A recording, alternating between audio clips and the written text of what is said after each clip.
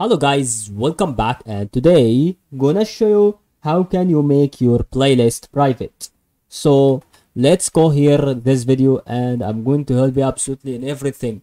So all you have to do is just to focus and don't forget to subscribe. So make sure that is very important to learn everything guys. So however that is really important for helping you right here. So let's go. So all you have to do is just to click here on this place, okay?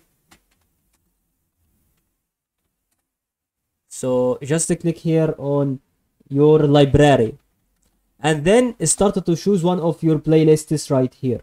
So for example, this is my playlist 1, and that what is going on through what I am really tell you. So however, you just start to understand how can this work. Just click on 3 dots here and scroll down and just click on make private. Okay, so just click on make private, and that is all guys. That is easy way. I hope you understood this video. Good luck.